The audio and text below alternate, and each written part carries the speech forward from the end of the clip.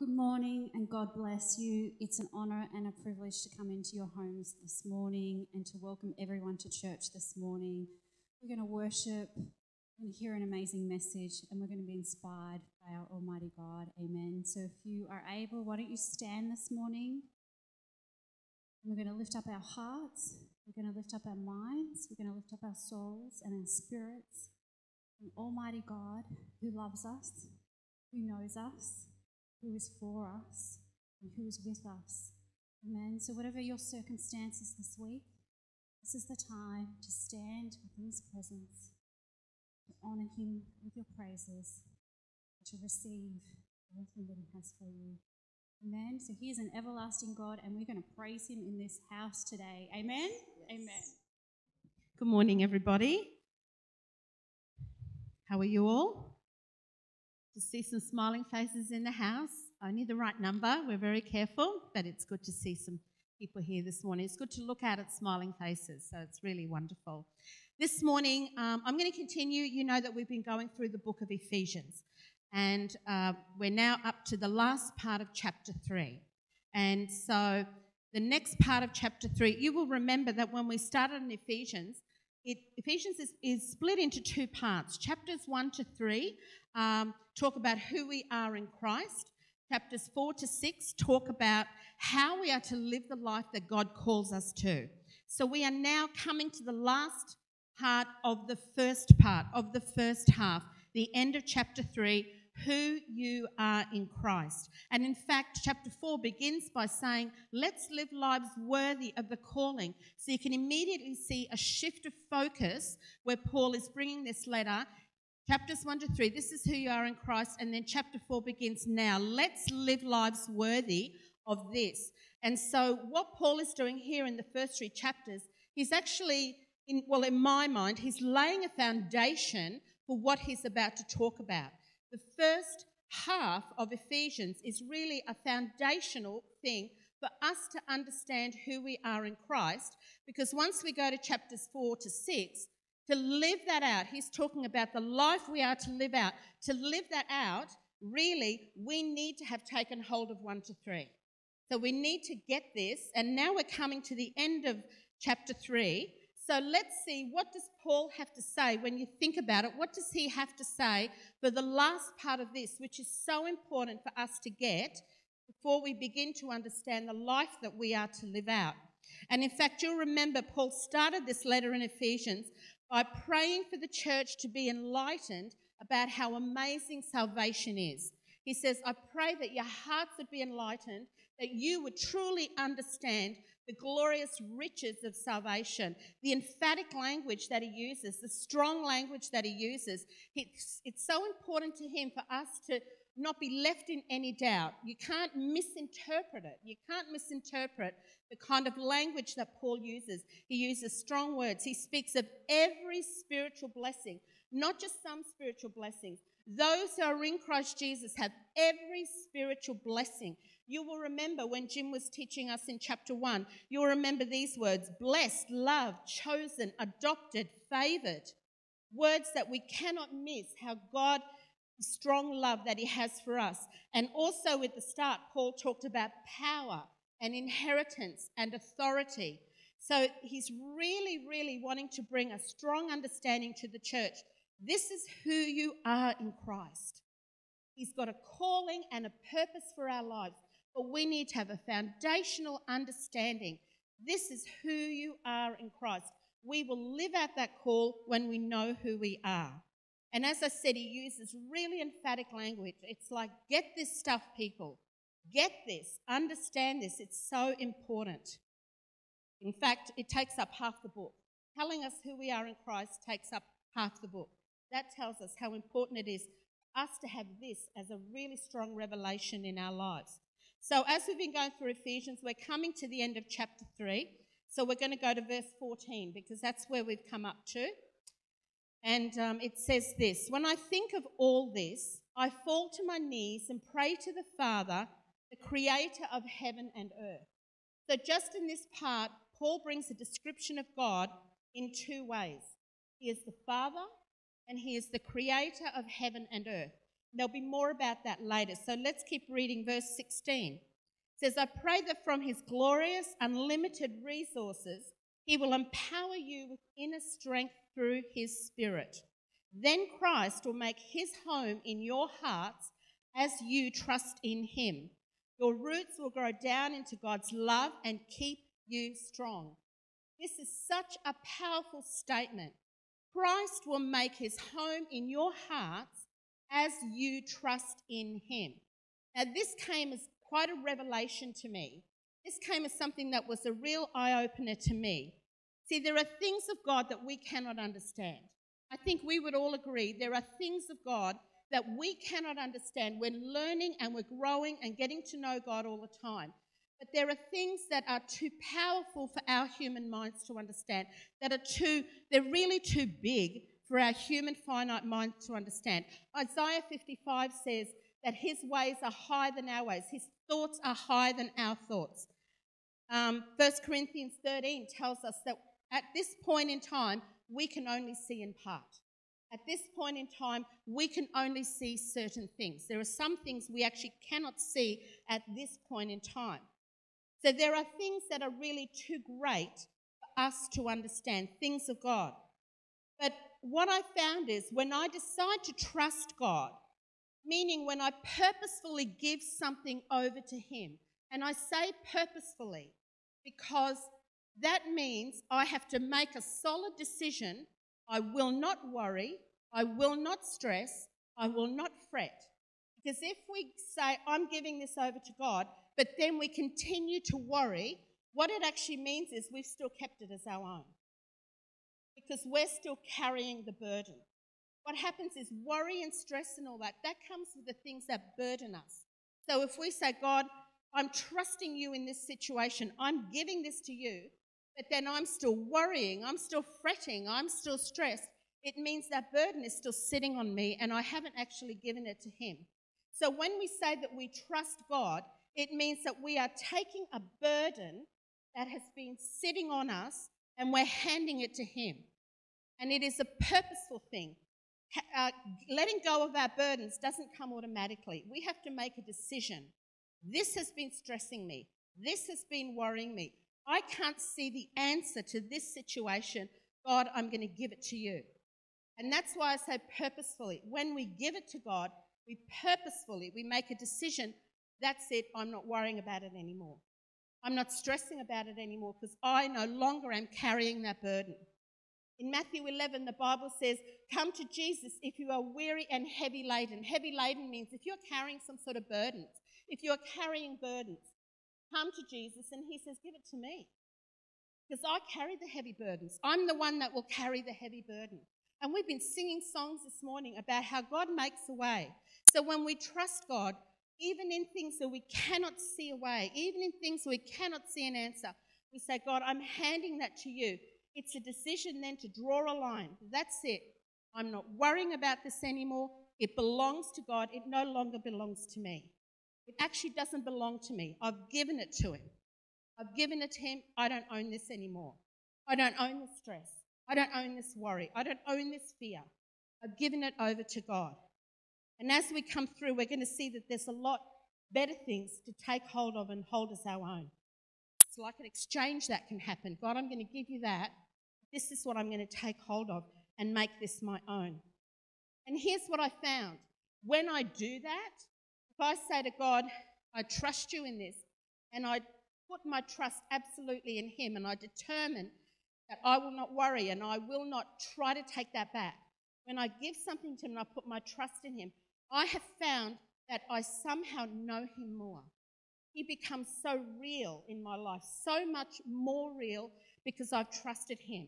And there's scripture where Paul says, Christ will make his home in your hearts as you trust him. It's like the more we trust him, the more he just comes and he dwells, and you know that you can trust him. You know that you can be at peace. And I found that my knowledge of God, his realness, it goes to a new level. My sense of who God is in my life, who God is for me, it goes to a new level because I've given him my burdens. I've just trusted him. Lord, I just trust you. It doesn't mean some knowledge has grown. There's just something I have come to know God better. in that place of resolved trust, I find him in ways that I've never found him before. When I resolved that my trust is in him, I have found things in God that I never ever have found in any other place. If you want to know God more, trust him with something that you've never trusted him with before. Or trust him in a way that you've never trusted him before if you want to know him more. Trust him with something that you've never trusted him with before. So what can we take from God? If we give him our burden, what do we get to take hold of and hold? Well, here Paul goes on to speak of God's love. Verse 18 we're up to. This is about how we can experience the love of God. How do we experience the love of God? Well, verse 18 says, may you have the power to understand as all God's people should. In other words, this should be something we're all taking hold of. All God's people should. May you have the power to understand as all God's people should how wide, how long, how high, and how deep his love is. Paul has these you need to get this moments in his letters. Sometimes when I read Paul's letters, that's the way I can only think of to put it. It's like, you need to get this. And he says, may you have the power to understand as all God's people should. In other words, you're a person of God, you need to get this. You need to understand this. You need to take hold of this. And he says here, may you have the power to understand. May you have the power to understand. Now that expression, power to understand, the word understand there is the Greek word katalambano. My apologies to people who can actually pronounce Greek. That was my attempt. And it means to take eagerly, to seize, or to possess as your own. And he's saying, may you have the power to katalambano. May you have the power to take hold of, to seize, to possess as your own how wide, how deep, how high, and how long God's love is for you. See, we hand God the burden. What does he give in return? He gives us his love. And Paul says, may you have the power to understand it, to take it as your own. See, it's one thing to hear about something. It's one thing for me to stand here and say to you, God loves you. You can go, oh, that's nice.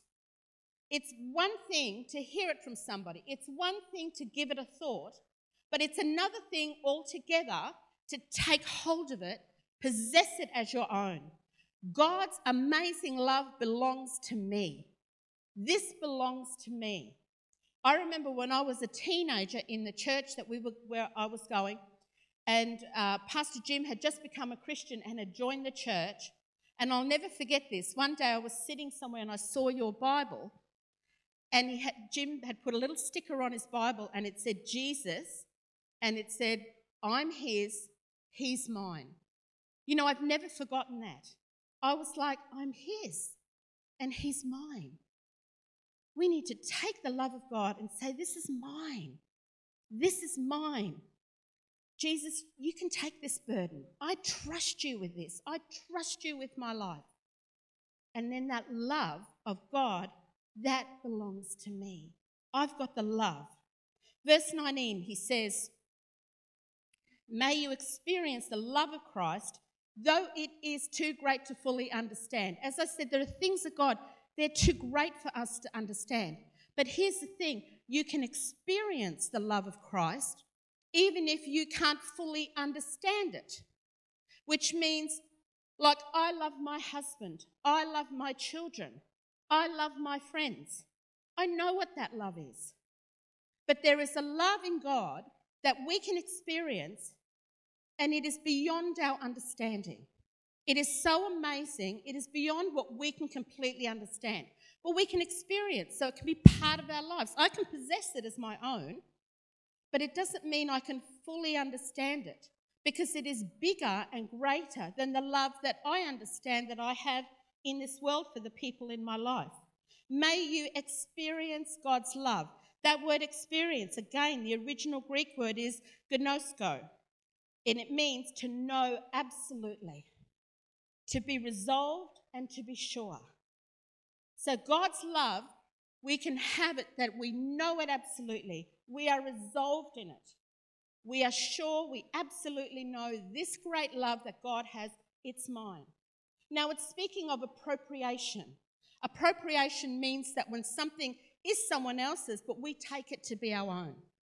And when God loves us, like I said, we can hear about it. That doesn't necessarily do a lot for us because circumstances can very quickly push away just what we hear about or just what we have a little thought about. But we can take hold of God's love to a point where no circumstance in our life can shift that love. We can experience God's love to a point where no matter what happens, nothing will ever shake me from knowing God absolutely loves me. Now you think about it, if you give him your burden and say, I trust you with that, and then you have that absolute knowing that he loves you, you don't need to even try and take that back because God absolutely loves me. Nothing will ever shift God's love away from me. It's the appropriation. This is mine.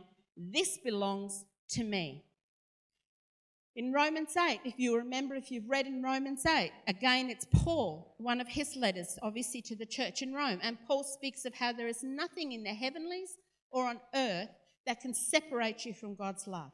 There's nothing in the heavenlies, nothing in the heavenly realm, the realm that we yet don't fully understand. There's a realm we don't entirely get it yet because we are living on the earth, right? But Jesus said, you are in this world, but you're not of it. So there is this realm that we have some interaction with, of course. We don't fully understand the heavenly realm.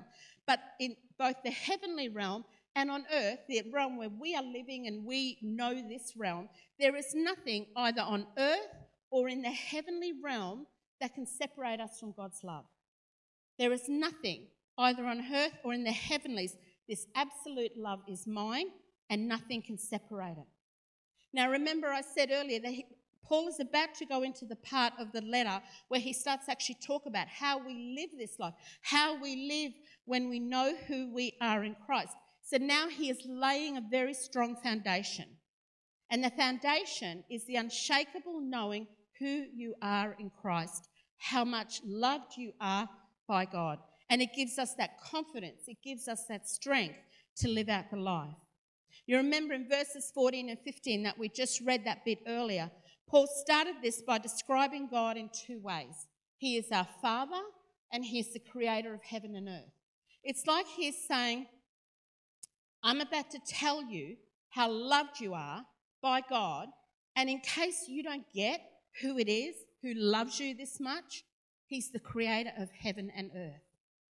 In case you haven't taken hold of how great and how powerful it is who gives you this salvation which changes everything, he's the creator of heaven and earth. And in case you're thinking, how could I possibly approach him personally? How could I possibly approach him in a way that is, how can I confidently come to him? How could I possibly approach him personally? Well, he also says, he's your father, and he's a good father. How does a child approach a really good father? Confidently and without any concern, and it's very personal. He's the creator of heaven and earth, and yet he knows every hair on your head. He's the creator of heaven and earth, and yet every day of your life has been written in his book, even before one of them came to be. He is our good, good Father. And he uses words like how wide, how long, how high, how deep. Why use that phraseology? How wide, how long, how high, how deep? To make the statement that this love is bigger, this love is greater than anything else. There isn't anything in your world. There is no sin. There is no shame. There is no disappointment. There is no regret. There is no hurt. There is no whatever that is greater than the love of God. It's like Paul is saying, let's get hold of this love. Let's get healed. Let's get forgiven and forgiving so we can go and live the life that God has called us to live. Let's put our baggage away. This love is greater than your baggage. If your baggage is sin, this love is greater. If your baggage is shame, this love is greater. If your baggage is disappointment, if your baggage is hurt, I'm not trivializing baggage. I'm just saying how wide, how long, how high, how deep means this is bigger, this is greater. There is no baggage that this love cannot heal. Cannot heal, and it cannot deal. It can deal with whatever. So whatever is holding you back, whatever is holding you down, the love of God, when you experience it, it is greater. And it is able to heal all these things.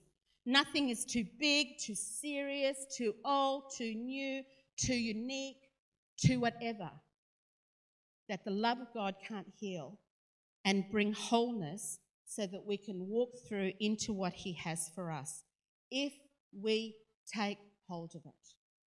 We have to decide, I'm going to take this for me. This is not just going to be a side thought. This is not just something I learnt in Sunday school. This is not just something I hear the preacher saying from the pulpit on Sunday. This is not just something my mummy says to me. I take hold of this. This love is mine. It belongs to me. And that love is strong enough to heal everything. This is the stuff that transforms our lives when we take hold of the power of God's love.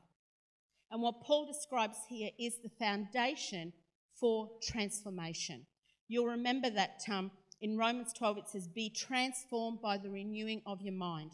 Then you will be able to live out God's will for you. It's the same sort of thing. Once you know who you are in Christ, in other words, once your mind has got it, once you know who you truly know who you are in Christ, then you'll be able to walk in his will. Then you'll be able to work out his will for your life, and you will be able to walk in it. Why does the mind have to be renewed? Because it is the engine room of our lives. Our mind is the engine room of our lives. When this is renewed, when God renews our minds, once this here is renewed, it will lead us to live the transformed life. It will lead us to live the life that God has purposed for us to live. When this is just full of baggage, it leads us to more baggage. Whatever our mind is full of is the direction our life will go. And that's why the Bible says, be transformed. How? By the renewing of your mind. We need to allow God to renew our mind. What we fill our minds with is the direction our life will travel on. We carry so much in here that we should be giving over to Jesus so often. He invites us to. So why do we just carry it? We carry so much baggage in our minds, and Jesus invites us to give it to him so he can renew our minds. And we need to take hold of his great love. The how-to of a transformed life takes place here. When we are born again, when we ask Jesus to be the Saviour of our life, our spirit, it comes alive. Our spirit is brought alive. Our spirit is good to go.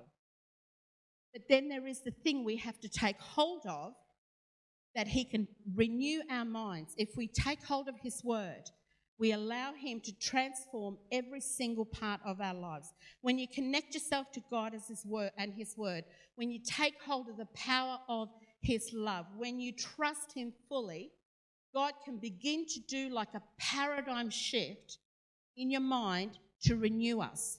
Now, for anyone who doesn't know what a paradigm shift is, it just means it's a shift of our perspective. It's a shift of all our underlying assumptions. We all have underlying assumptions about everything in life.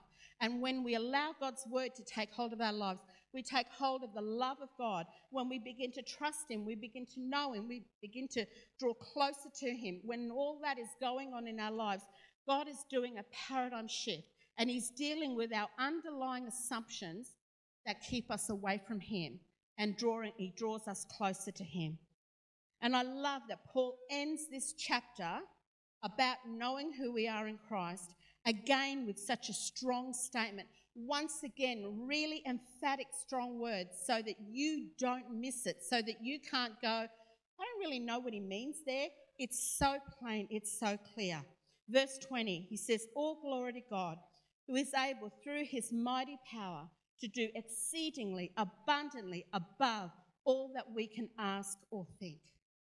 This is Paul. We use this verse sometimes when we pray because it's such a powerful verse. What is Paul actually talking about? He's talking about who you are in Christ. who you are in Christ, being transformed, living the life that God has called you to. And what are the words he uses? Exceedingly, abundantly, above all that you could ask or think. This is why we need to have our minds renewed, because we cannot think enough of what God has for us. It's so much. And then he ends this chapter by saying, glory to him in the church and in Christ Jesus through all generations, forever and ever. Amen. Amen. I'm going to ask the people that are here with me now to stand. Thank you. And I'm going to pray for some people this morning. And obviously we can't all be together. Some of you are watching in your home. Hopefully you might be with some people or whatever. I just want to pray for some people. And as Jim said before, there is no distance, there is no space where God is concerned. So if you pray with me, you don't have to be here. You can be where you are. And we're in agreement and the Holy Spirit is working. So I'm going to pray for a couple of people this morning. I want to pray for those people who don't know Jesus as their Saviour, but you want to receive Jesus as your Saviour. We're going to pray a prayer of receiving Jesus as Saviour, and we're going to all pray it together so that no one's praying it by themselves. But I want to invite you at home, if Jesus is not your Saviour and you would like to ask him into your life so that he can do that work in your life, the exceedingly abundantly above what you can ask or think, above the life you have been living, so that you can receive him as your Saviour, I'm going to invite you to pray that prayer with us. I'm also going to pray for people who are struggling in any area, particularly if you're struggling with your sense of whether God loves you. If you're carrying burdens that you shouldn't be carrying, I'm going to pray with you so that we can push those burdens off. We can say, God, I'm going to trust you with that. I'm handing that to you. I'm giving that over to you, and I won't be taking it back. And instead, I'm going to take hold of the experience and the fullness of God's love for my life. So if that's you, I'm just going to invite you to pray with me now. So if the people are here in the building with me, if you would pray the sinner's prayer through with me. Thank you. Dear Heavenly Father, Lord, I invite you to be my Saviour. Jesus, I believe that you are the Son of God. I believe that you died for my sins. I believe you rose again. I ask you to forgive me of my sin, and I ask you to be my Lord and Saviour. I thank you that you have come into my life today. And from this day I live for you. In the powerful name of Jesus. Amen. Amen. If you've prayed that prayer, I'm going to ask you to connect with us about it, and we'll sort of help you to move forward from today. I also am going to pray now for those people who just need that touch of God in their lives. Maybe you need God to just remind you how loved you truly are. If you're struggling with that, or if you're carrying burdens you shouldn't carry, let's pray. If that's you, just wherever you are, just raise your hand to the Lord, because if you're in agreement, then you are praying with us wherever you are. Heavenly Father, I lift up those people, Lord, who just need an absolute revelation of your love. I pray that there will be, by the Holy Spirit, such an experience of God's love over people, particularly over the minds of people, in the name of Jesus. Lord, I pray for minds that are bound up with old things or bound up with hurts or whatever, and we break that in the name of Jesus. And I speak the power of God's love to come over people right now in the name of Jesus. Anyone who's asking you, Lord, anyone who is seeking out to you, I pray, Lord, you touch them now in the name of Jesus. Touch minds, touch lives in Jesus' name. Lord, I speak over the burdens that are being carried, burdens that don't belong to us, burdens that you have invited us to give to you. Today, Lord, we accept that invitation. We give you our burdens in the name of Jesus. We will stop worrying. We will stop fretting. We will stop stressing. And we declare we trust you completely, Heavenly Father. We trust you because you are our God, and you are a good Father, and you are a good God. And I pray this in the name of Jesus. Amen. Amen. Thank you for praying with me, those who are here and those who are at home. If you prayed, just want to invite you to connect with us. If you want to send us an email, info@riversidecc.org.au, or just pop onto our website and you can be in contact with us. You'll see how you can be in contact with us there. We are starting a Alpha course, and it's exploring life, faith, and meaning. And you can do that right at home on Zoom, and it's a time of just discovery. If you don't have any idea what Christian faith is about, this is exactly for you, because this will help you understand, how God sent His Son to die for you and why He sent His Son for you. If you don't have an idea of your purpose in life, then this is exactly for you. And you can respond at info@riversidecc.org.au, and we will connect up and you will just have a fantastic time. Also, we have different groups that meet online. We have connect groups. And again, you can do that the same way. We have fantastic groups, different age groups, different experiences. So connect with us online. And also, we will continue praying. Pray that this COVID thing will be completely gone. So pray at 7 o'clock every night. Just a quick prayer. It doesn't have to be too heavy. God, remove this thing from our nations of the world, and be with our leaders of our countries to get us through this. And then finally, we just want to thank you for those who give faithfully.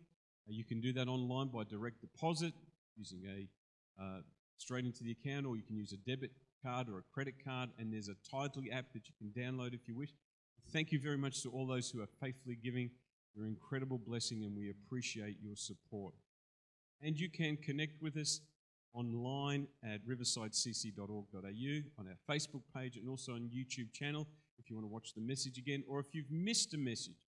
Some great inspirational messages there for you this morning. So fantastic. Thank you so much. Well, this morning it is a privilege to invite for us Pastor Paivi, and she is going to bring an inspiring word. So would you welcome her this morning? Everyone's here. Fantastic. Wow, the church is overflowing. We have a total of 20 people in the church. The house is full. How funny is that? It's almost like too many people. So great to have everyone with us this morning.